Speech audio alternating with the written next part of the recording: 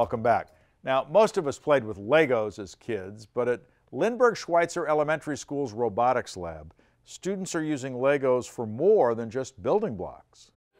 Lego building blocks are one of the oldest plastic toys in the world, and they have dominated the plastic toy world markets for more than 75 years.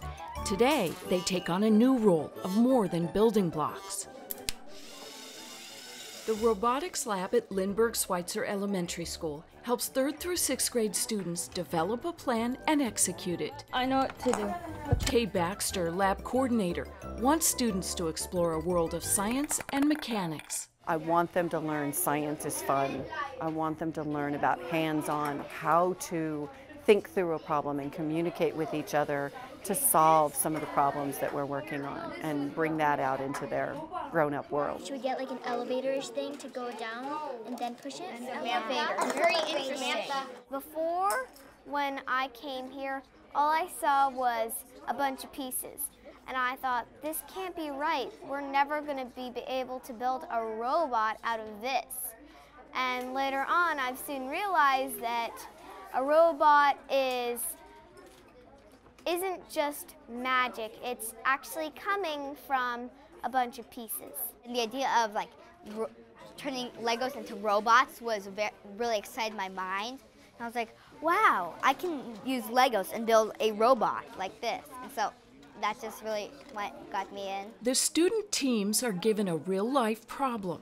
The challenge is to build a robot from Legos that can be a solution for the problem. I think being able to come and actually build a robot is something that a lot of people would want to do, and I think actually being able to do it is something wonderful that could happen in someone's life. I wonder if it would matter if the axle rod were a little bit closer to the edge. When you have a chance to put hands on, then you could see the mechanics, you can see how it works, the communication that's involved.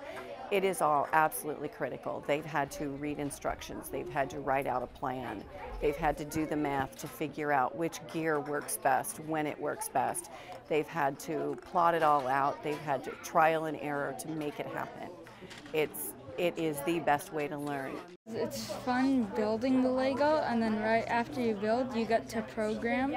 So then you find new stuff about the robot, and then once you get how to program, it's really fun, like trying different stuff on it. The students from Madison High School robotics team, the Devil Ducks, come to the school weekly to help in the lab. Our mission is to spread the awareness of science and technology. We basically try to help the kids understand what they're trying to accomplish and help them make goals and meet those goals.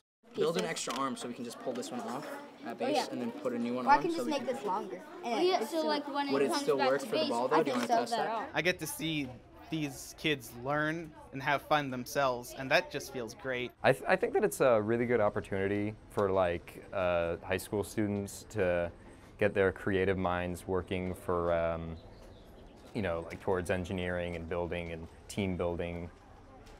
And I think it's really good. So in your design, are you thinking that a senior citizen is going to be able to manage this lever like this that will allow the ball to be released? Is that your idea? Yes.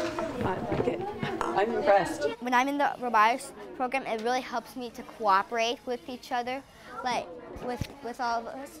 So I'm helping everybody, and we're all helping each other, and so it's like a big family, and so it's really fun. The science and engineering and math are terrific, but also it's the collaboration around a real-world problem. I think this just really helps kids have some experience with what we hope may be part of their future in having a job and a career. Students in the robotics lab are not just playing with Legos. They are building a future in engineering while learning about the scientific process and teamwork. When you're working as a group to build a robot, you can't be saying, this is how it's done, this is how it's done, this is how it's done, we're gonna do this. You actually have to listen to what other people say and think about what would be best for the team, not what would be best for me. It works. Legos sure have come a long way. They're all about imagination, but Who would have imagined the way they would or could be used today? Stay with us. We'll be back in a minute.